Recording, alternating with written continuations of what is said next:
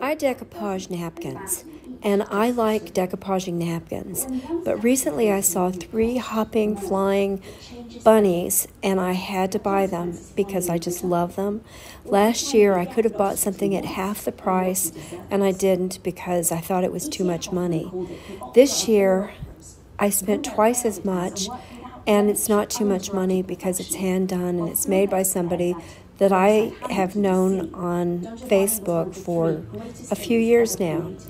And I hope that people look into Mackenzie-Childs Inspired Art, because these people are living in the United States, most of them, and they're doing things by hand, and they're very artistic. And I did decoupage the rabbit on top of the clock. Thanks.